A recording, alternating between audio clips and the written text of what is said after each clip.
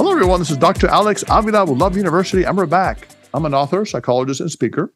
Every week, we talk about how to love ourselves, others, and a higher nature, how to improve our finances, career, health, relationships, and spirituality. And we have a really interesting guest today. This is Annette Macias. Annette is an author who tells stories about love, family, and following your dreams. She has a BA in communication. She was a reporter and editor for the LA Times, currently works in corporate communications. And she also writes romance novels under the name of Sabrina Soul. She's proud of her Mexican-American heritage, culture, and traditions, and lives in Los Angeles with her 3 children and 4 dogs. Welcome, Annette, to the show. Thank you so much for having me. Excellent. Now, here's one question, though. You have one more dog than children. How did that happen? I don't know, actually. I don't know. But actually, unfortunately, we are now down to 3 dogs. Oh, okay. We just lost one recently. Sorry to hear that. Well, dogs are loving as children can be loving, right? So yes. you get a lot of love. And you also chose a pen name, Sabrina Soul. Why did you choose a pen name and that particular name for your romance? So when I first became published, in romance, and that was just something that seemed that authors did was write under a pen name. And I just thought it would be, kind of fun and interesting to create this different persona. Right. And my romance books, like my women's fiction books, are focused on Latina characters. So I wanted readers to know that I was a Latina writer. So I knew I wanted to have a Spanish last name. So that's why I chose Soul, S-O-L. And then I just like the alliteration of having, a first name with an S also. Right. And also it means sun, I guess. So you're a bright person, I guess, or, it's a positive thing. Yes. Now, you have a very interesting book called Big Chicas Don't Cry. And it's a love relationships, I guess, and loss kind of book. So I'll give you a little bit of it, and I want you to expand upon it and tell me more about it. So from the intro, it says 4 inseparable cousins love each other, but then one of them moves away. I guess there was a divorce, and they also love their abuelita as well. But then when they're older now, they get together, and one of them going through maybe problems with their marriage. Another one, he said, is not Mexican enough for a family and not white enough for her colleagues. Another one is, I guess, as a nun or something, and she has a secret crush. So tell us about these ladies and what's going on right now in their lives.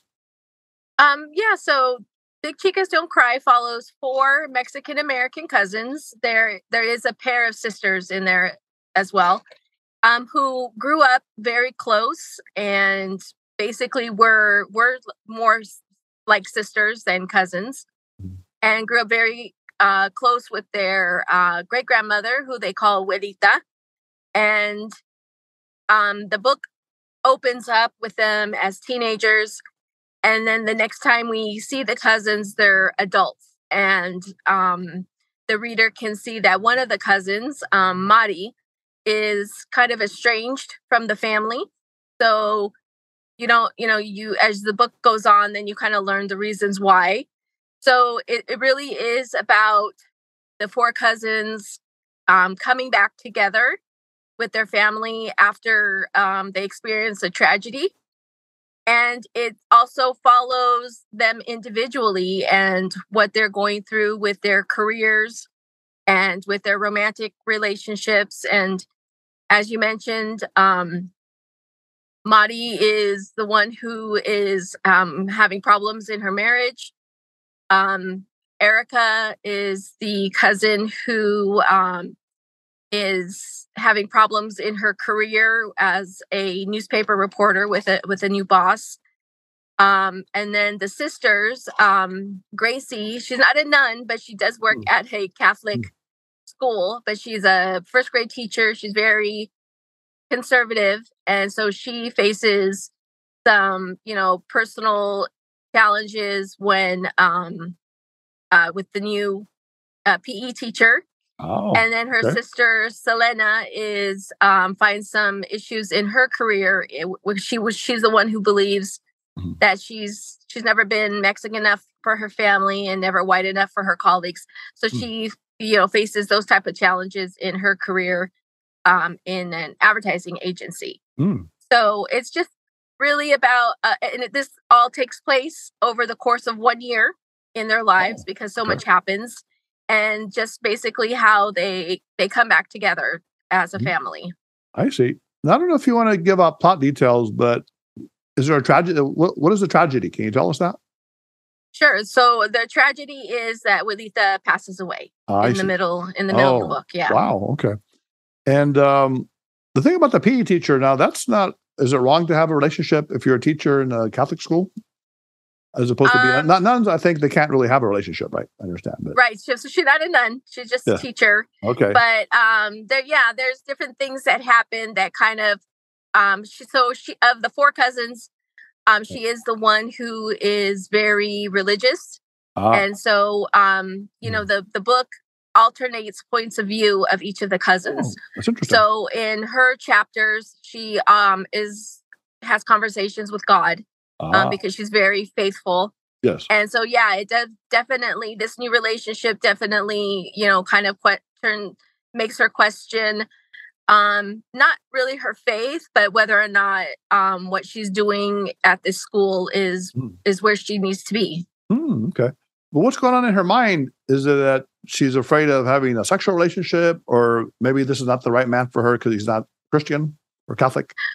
What is It's the caveat here? it's more of the she's never really had a relationship, Mhm.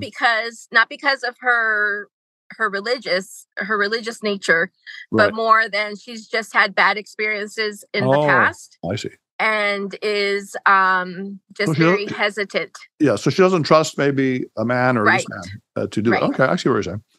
The other one is kind of an interesting cultural, societal topic about being not Mexican enough, not being white enough. Now, does that happen in the real world?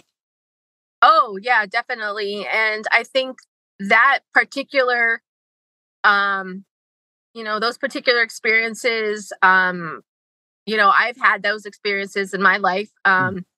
I grew up as part of a very large Mexican American family. My dad was from Mexico. Yes. My mom is first generation, so she was born in the United States, but her parents are from Chihuahua.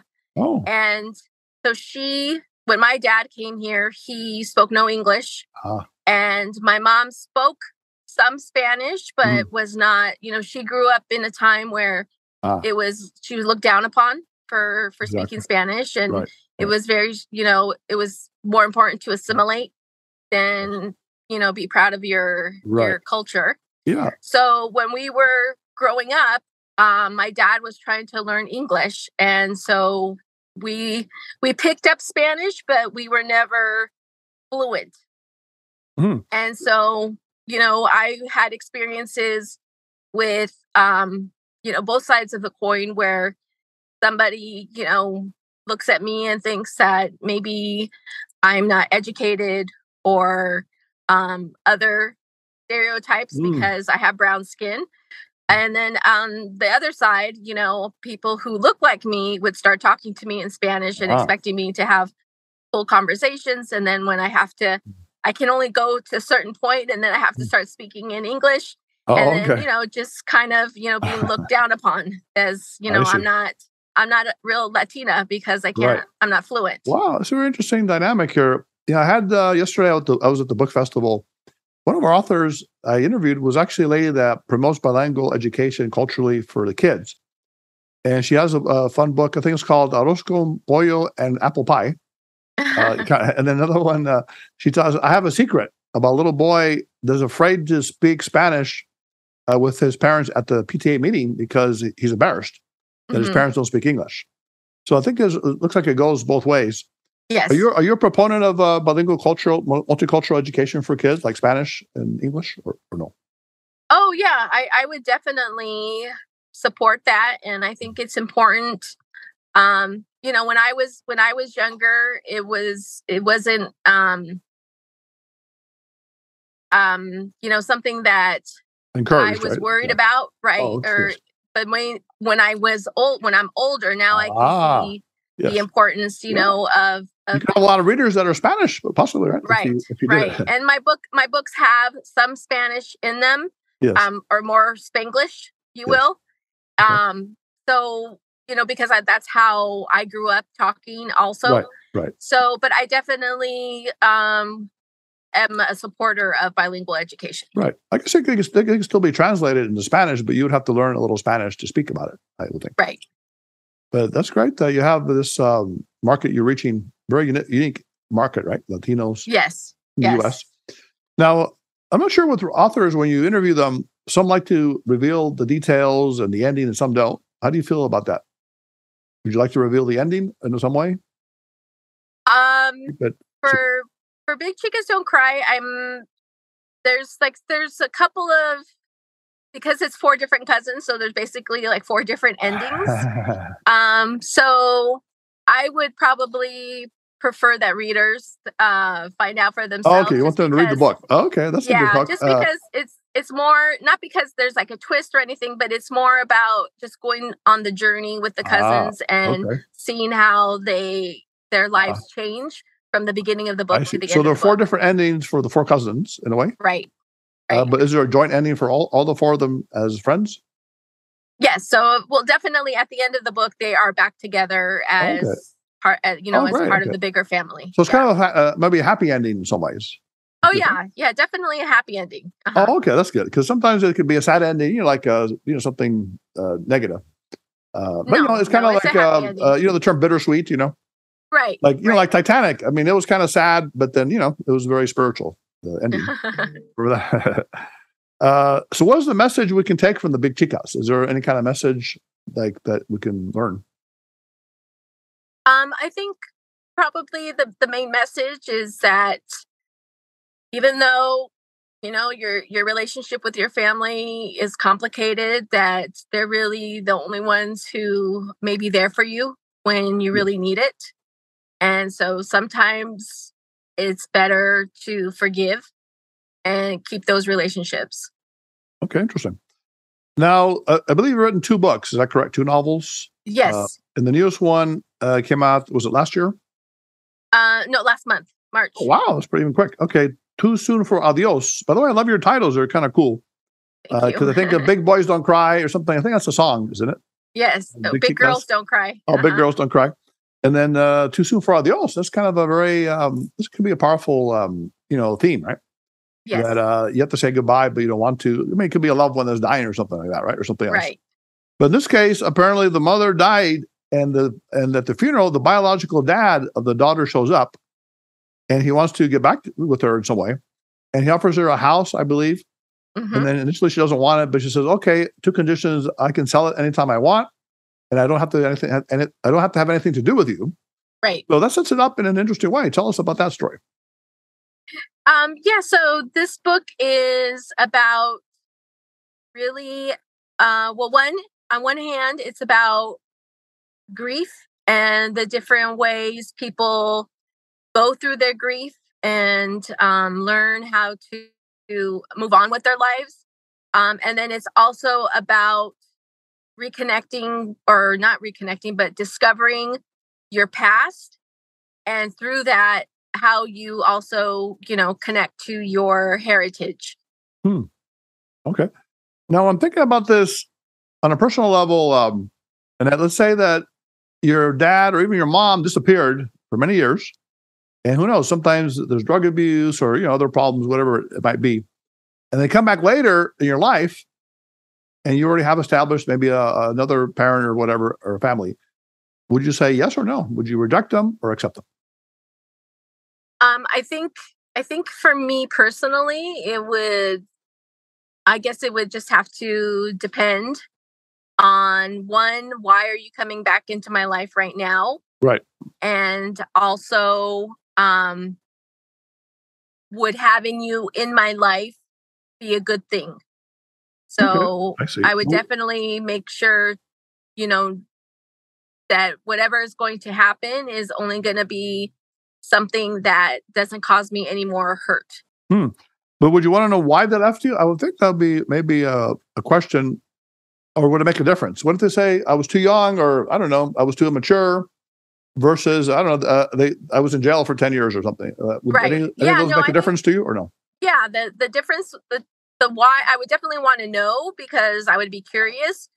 But again, I think it would be more of, I don't want to be focusing on the past. It would be, what is our present relationship going to be, and how is that going to affect my current life? So if they're going to contribute to your life in a positive way, then you would embrace them in some way. Right.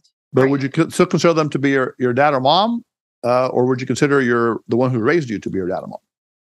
I would consider the one who raised me to be, if they've earned that title, then just because somebody else walks back into my life, I wouldn't, just give it to them because they're biologically related. Yes. Like you said, you have two moms or dads now, right? Maybe two different kinds. Now, in this book, again, the same question. Can you tell us what happened, or do you want to hold that, story? Well, I can go into a little bit more. So the house that her biological father is offering her is in New Mexico. Yes. And she lives in Los Angeles. Mm-hmm. And at first she does reject him because she was raised by a stepfather who she considers her dad. And so she doesn't want to have anything to do with this man. But because of different things, that she's also struggling financially because she had to quit her job to take care of her mom, who was dying of cancer. Oh. So she's she's having a lot of financial problems. And it's just, eventually she does see it as, well, this is, the answer that I need that's going to help me put me back on my feet. So, okay, fine. I will move to New Mexico to sell the house. And I'm going to take the money from that house and, start a new life, basically. So when she gets to this little town, which it's the fictional town in New Mexico that I created, her whole attitude is, I don't want to have anything to do with this man, and I don't want to have anything to do with this town. I'm just here to sell the house. So, of course, this town is going to eventually win her over. And she's going to find out that the town, this fictional town that I created, I have it being found by her great-great-grandparents, who, and her great-great-grandmother, who was an Adelita, which is the female soldiers who fought in the Mexican Revolution. Wow. This is on the dad's side, the biological dad's side? This is on the dad's side, yes. Okay. Wow. So the town is much more, she learns it's much more than just, where she's living. This is actually connected to her past. Wow. And her dad, turns out, is also a cook. She's a chef. Oh, okay. And so through cooking, and through cooking old recipes that she finds that belong to her great grandfather, they begin to kind of heal their relationship. That's really great. So it sounds like maybe a happy ending for the father and daughter, possibly. Yes. Oh, okay. So you don't really like unhappy endings, it sounds like, so far. Or bittersweet, like where someone dies and you love them forever or something. You haven't done that kind of thing? No, I think for me, it's, like you mentioned, I also write romance. So for me, romance is all about the happily ever after. That part, yeah. So I prefer those and I prefer endings that are hopeful. Okay, good. You want to give people inspiration. Although some people like the tragic, bittersweet endings. Some people like those. Yes. Especially in movies, movies you often sometimes see the hero gets killed, but he's, loved forever or something. Oh, no. I prefer everybody to have some type of good thing happen to them at the end. That's wonderful. The journey may be rough and the journey may be sad, but at the end of it, I want my readers to walk away and just be happy with how everything turned out. What do you think are some of the biggest issues for Latinos today? Relationship problems, family issues that they're facing, and in the world. There's, I don't know if I can just pick one. There's a lot of issues. We mentioned the thing about blending the cultures together, and then losing the old culture versus the new culture. What do you see out there? I think there's two things, two sides. One is, like you mentioned, there's, second generation, third generation Latinos who are living in the United States who are trying to connect to that culture again. And I think it's definitely within those groups, there is more of some pride. Before we go on, let me bring Jonathan, my producer. Jonathan. Sure. He's, I think, a third generation Latino. Are you third generation, Jonathan? First. Oh, you're first? Yeah. So you were born here? Yeah. Were your parents from Mexico? Yeah. Well, my mother. Oh, wait. Yeah, I'm on camera. Right. Yes. My father was born in Jalisco. Okay. My mother was born in the U.S. But her mother, my grandmother, migrated. Okay. Would you consider yourself acculturated to American? Like you don't really speak a lot of Spanish and have Latino interests, or are you a blend? I would consider myself a blend, but because of my upbringing, probably more Americanized. But I still try to hold on to my roots. Right. He's like a nerdy producer, hip at the same time. A Latino, right? Habla español? Poquito, no? Yeah. Poquito. Okay. I guess. So, what do you say to Jonathan? What's your advice to young people like him and others in the new generation for Latino? I think it would, definitely be proud of your roots and your culture, and as much as you can share that with your children or those, younger cousins. I think when we're younger, or when I was younger, it wasn't, I don't think I had that sense of I need to be, connected. I need to, be proud. Let me ask you, do you celebrate Dia de los Muertos? Or no? Not really, no. Okay, so doesn't do that. I mean, I like dressing up. I like taking shots, but I like the whole theme. I like you're celebrating those that have passed on. Yes, okay. Yes. I do like that. Do you like that also, Annette? Yes. We celebrate it in my house. But that was something that came later. I didn't grow up celebrating it, but now I do because I liked that idea as well, as just honoring those who have passed. Right. And so, yes, that's a tradition now that I've started with my own family. Excellent. And you're okay with tacos, enchiladas, and burritos? Yeah. Good stuff. Who isn't? Okay. Thanks, Jonathan, for dropping by. I appreciate it. Yeah, that's a good idea. Because some of your, I guess, things touch on multiculturalism. It sounds like the blending of the cultures. Yes. Now, how do you come up with your characters and your plot? You sit one day and just get inspired. Do you research it? Is it from your own history, your own family life, or your personal life? Well, for the first book, Big Chicas Don't Cry, that was definitely taken from. It's a fictional family, but it was definitely inspired by my own extended family. Oh, okay. I also had a abuelita who I was very close with, and I was also very close with my my grandma. And I have a lot of cousins, so my relationship with my cousins is taken.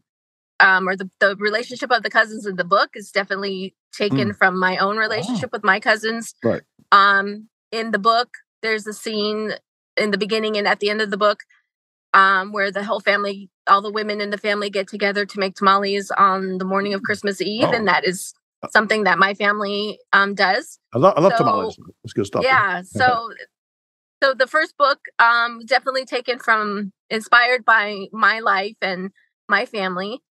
And then the second book, Too Soon for Adios, that was actually inspired by my husband's family.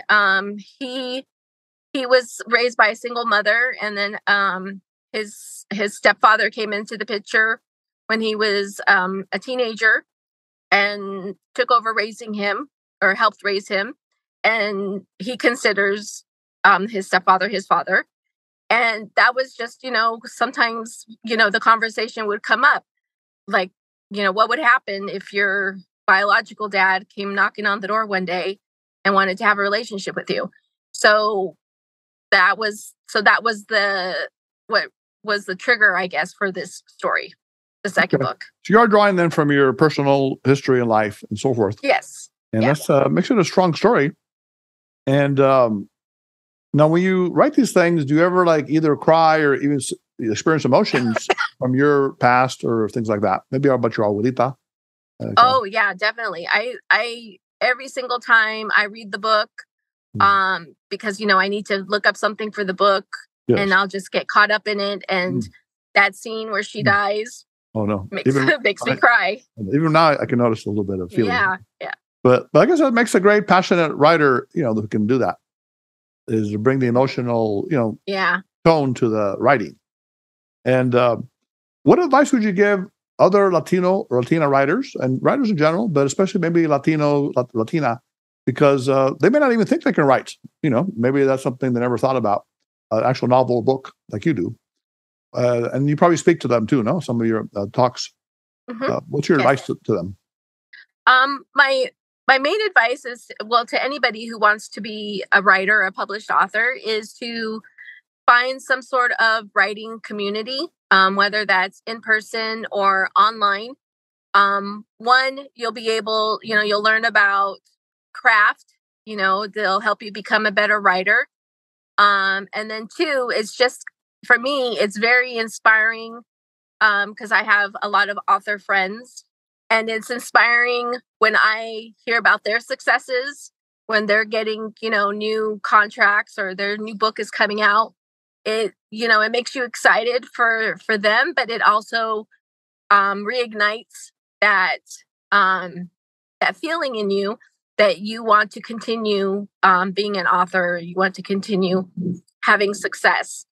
So I definitely think surrounding yourself with other writers is positive, will only be positive for you. So, and then as far as specifically Latina or Latino writers, I think I would say, we're not each other's competition. It's, that if one success, somebody's other success could open a door for somebody else down the line. And I think it's important that just because, for example, my books are about a Mexican-American person or a Mexican-American family, that doesn't mean that another Mexican-American author's book is going to be exactly the same. Just because we have so many diverse experiences, that we have so many stories to tell. So just because you see this book that kind of sounds like a book like you want to write, that doesn't mean that you shouldn't still write it, because your own experiences that you bring to the writing is what's going to make it be different. Fantastic. And you're an inspiration to writers, Latina writers, and also people that have family, be conflicts and issues, relationship issues. Because, like I said, love, family, and living your dreams. That's really, I think, what you're doing. I'm glad that you're very optimistic about it. You're a hopeful writer. You're going to have a happy endings, which is nice. People need that in times of turmoil, in the world and things going on, to have inspiration. And reading is very powerful to do that. And we need to get more readers. I think at the book festival, there are a lot of people walking around looking like they like books, so that's a good thing. But even though nowadays they have ebooks and other stuff, and different ways. But as long as they can read the words, that's what counts. Where can people hear more about you, get your books, and all that kind of stuff? So you can go to my website, which is www.authorannette.com. Or I'm also on Instagram as Author Annette. And if you'd like to know more about my romance books, my website for that is www.sabrinasoul.com. Perfect. Is there any book coming out in the near future we can anticipate, as far as you know?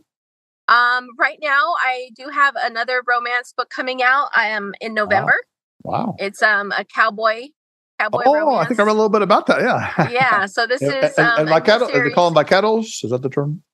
The vaqueros. Yeah. Vaqueros. Okay. A handsome cowboy. So, that's always really interesting. Yeah. So that one, it will be coming out at the end of November. Oh, fantastic. All right. That has been a wonderful having you on the show. Mucho gusto. Great pleasure. And until we talk again, have a wonderful week and keep the writing and inspiring people. Oh, thank you so much. So that was a great interview live at the Los Angeles Book Festival at USC.